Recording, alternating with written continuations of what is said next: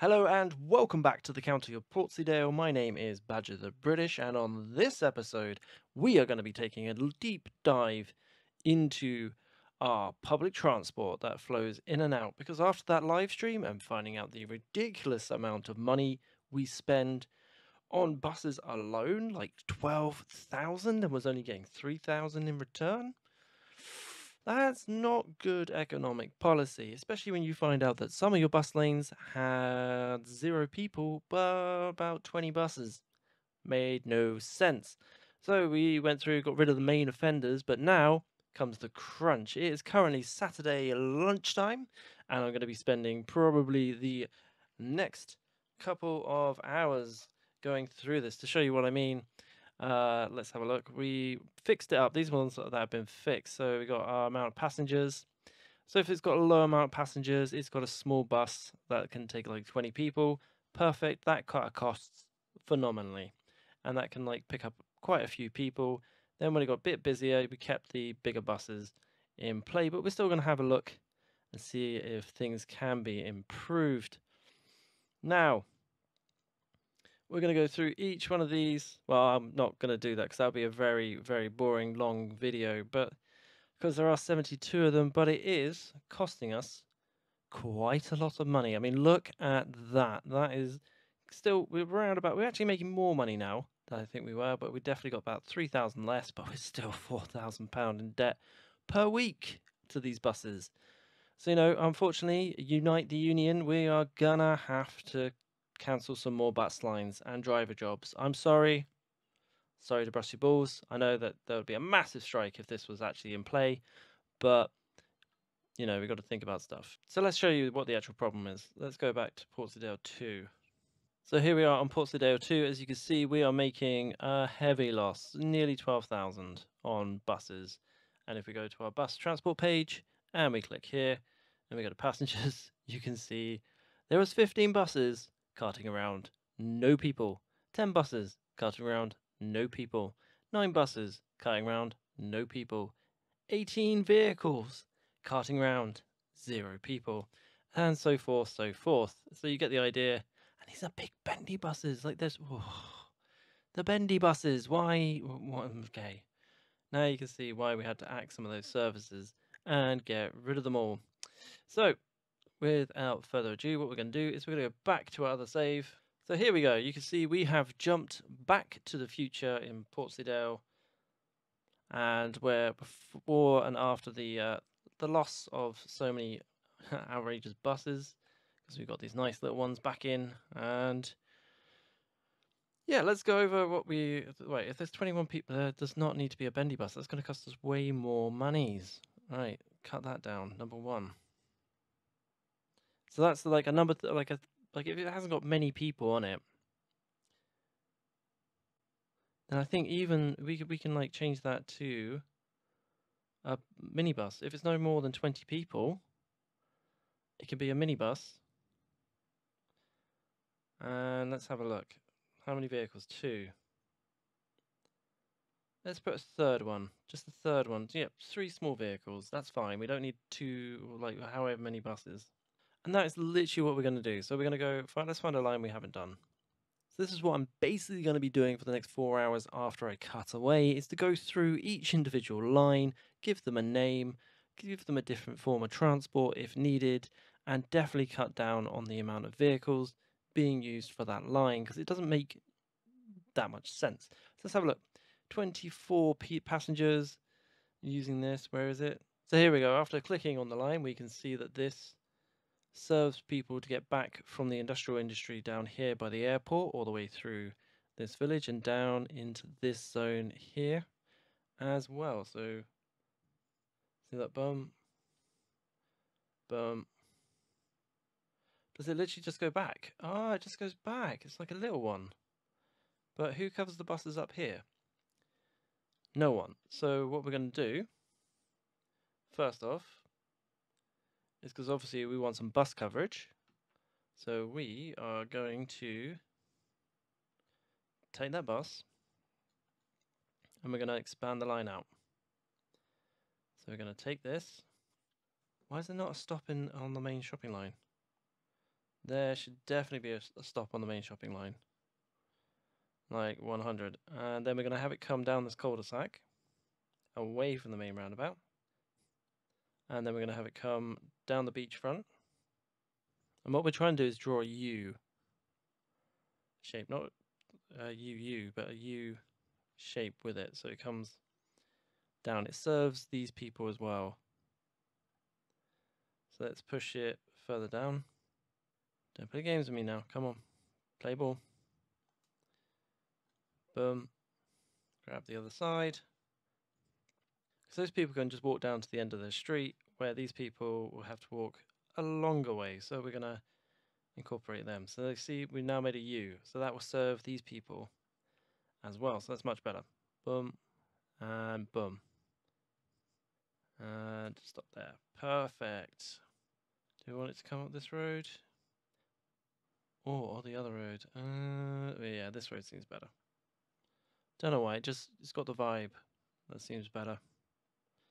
So there we go, we're going to pop that there. Not just before that junction, pop that there.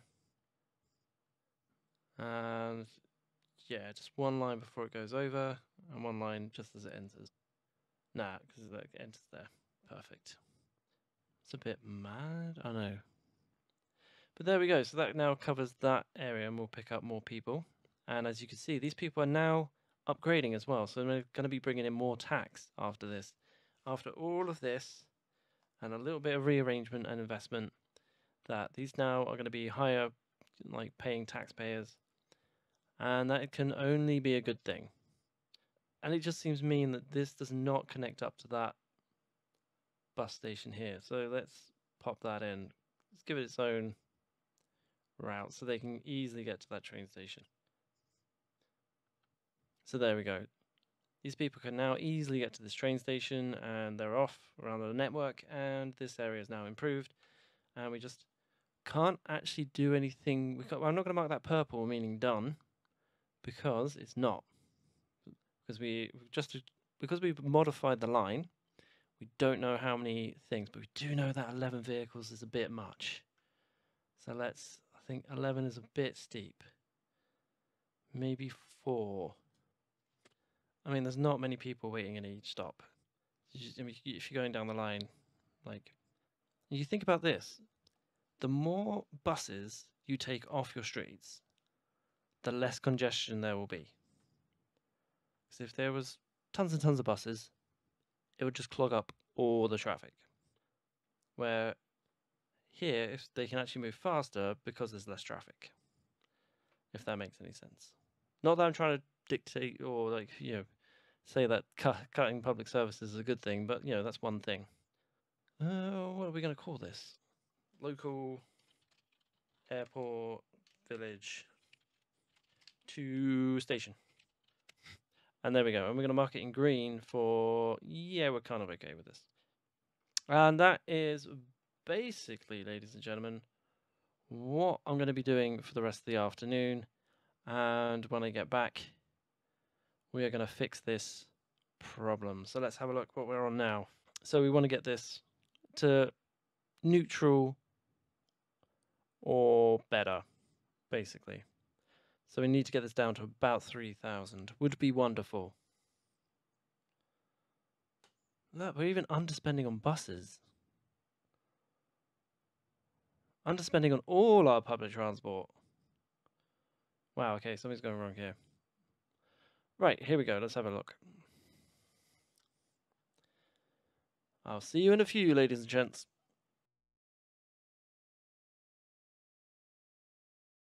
Hello and welcome back from the cutaway where I went painstakingly through every single one of these bus lines. As you can see, given them a colour for modded it, might have to come back later, and or pink for pretty much good to go. Cut down so many vehicles, slash the budget all the way down, gave them all a name so I know exactly where the bus goes, everything like that.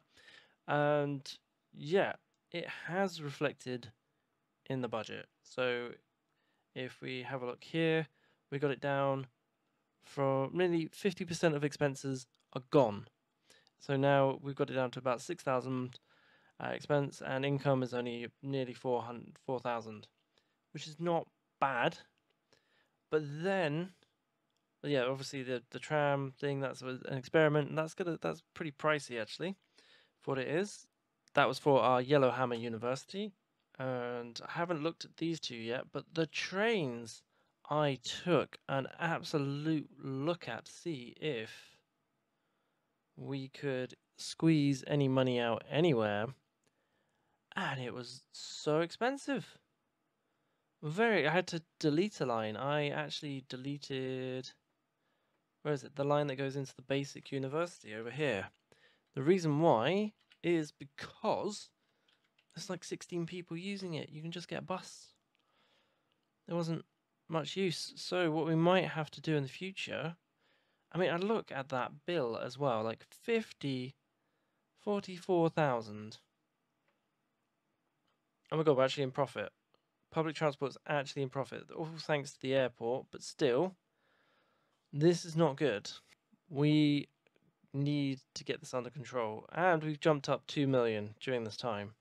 So that's how, I'm not saying that this is the whole thing, but just by looking at these two alone and this one a little bit, by increasing, so main things we did for this was to make the buses bigger if needed, and to have less buses. So there's nothing with like crazy amounts. Nothing. I don't think there's any line with over 10 buses, and those 10 buses are in city centres, where there's an obvious need for them. Like 200. Yeah, see, that's 27 passengers per bus, roughly, and yeah, 32 passengers per bus. So it's all like ratio-wise, it's working out. That might have to be looked at, but that would definitely need to be looked at. And yeah, just gentle little tweaks like that, making changes. So if you've got a small line that only has like 10 passengers, just like one or two of these little minivans jumping around the place will be absolutely fine. And yeah, there we go. We're gonna let it settle down and simmer, because we did stuff with the trains as well. This is also another thing I wanted to look at today, which was to cut down. There's only like one or two trains now per line, and that's only if it was necessary. And I also made sure the big lines have these big carriers that can carry up to 400 passengers per train. And yeah, so that's made it a bit more efficient. So if I were to start this whole project again, and I don't know, let's say I've got an upcoming city to build, what would I do? I would definitely not be so reliant on trains. I'm going to shift over to metro systems, because they are like half the price and half the running costs. I don't know why they're so expensive. But we are going to have a train terminal in here, but we are going to have a better metro system. It's going to rely much more on the old metro, and then I would upgrade, probably start from a metro system, and then upgrade from there. So just have one of these giant centers, so we can move people around the place fairly easily. But then everywhere else, metro, 100, just to keep it nice and simple. What can I do now? Absolutely nothing, because the city's already in, it's already plumbed in. I may be able to, oh dear, Central Park is on fire. I may be able to, take this out, demolish it, because it's actually doing nothing now but getting in the way. So, maybe redesign this, push that over so it goes through to these ones. But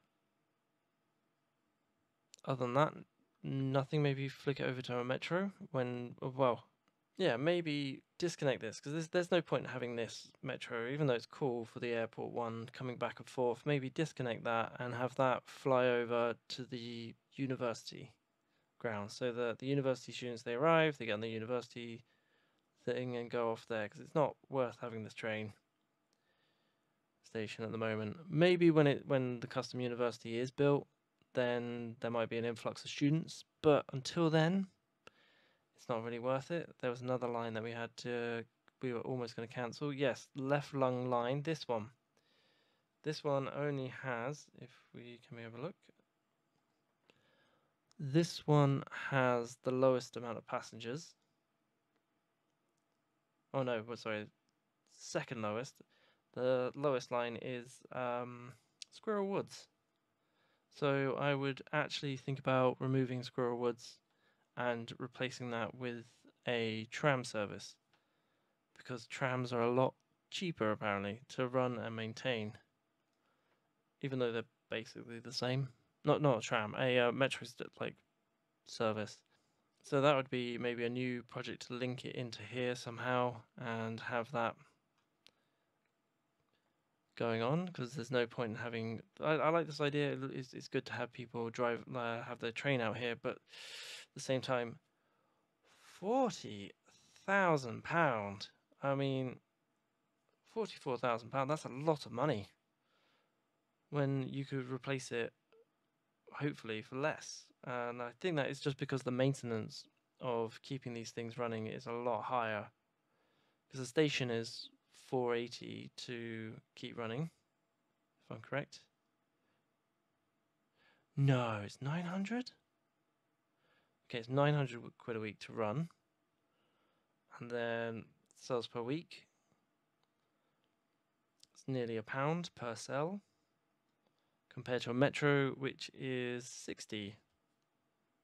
So that's a third off, and a train station is half that. So yeah, that's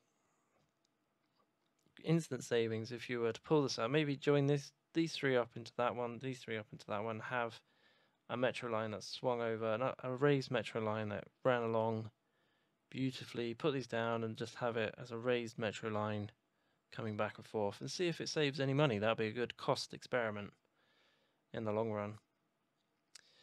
So yeah, that's going to be the next project in the next video, but until then, I think we've done a damn good job. And I think we've actually got more tourists and more people using the buses now. But obviously we've got to let it settle down and see, because now all these people with the new improved bus services can get to the trains much faster. So will that put a bit more pressure on our train system, and can they cope at the moment? At the moment they seem to be doing. See, it's already gone up 100. If we click on this, it's a very popular line.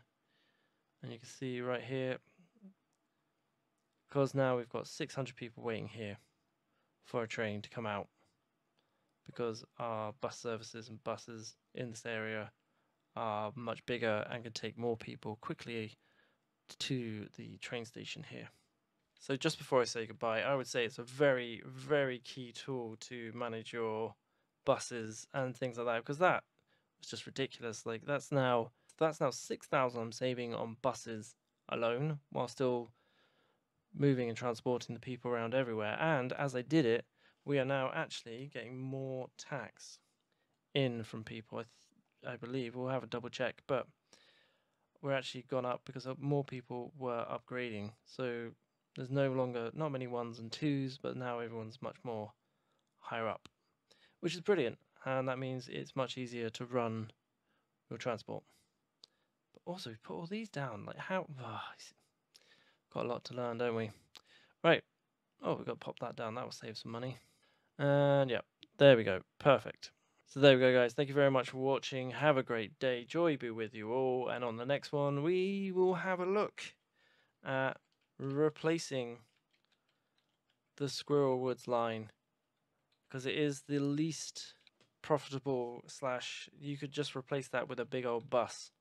Just slap down a road and then put 100 people carry a bus, and that would just make a difference. So we're going to see if it makes a difference, just to stop the service, put in a new bus station, and see, not a bus station, a what do you call it, a tram station. But yes, until then, goodbye and joy be with you all. I hope you enjoyed that, and remember to like, subscribe, and maybe even hit that bell notification button so you don't miss out on the next episode. I've still got some seconds.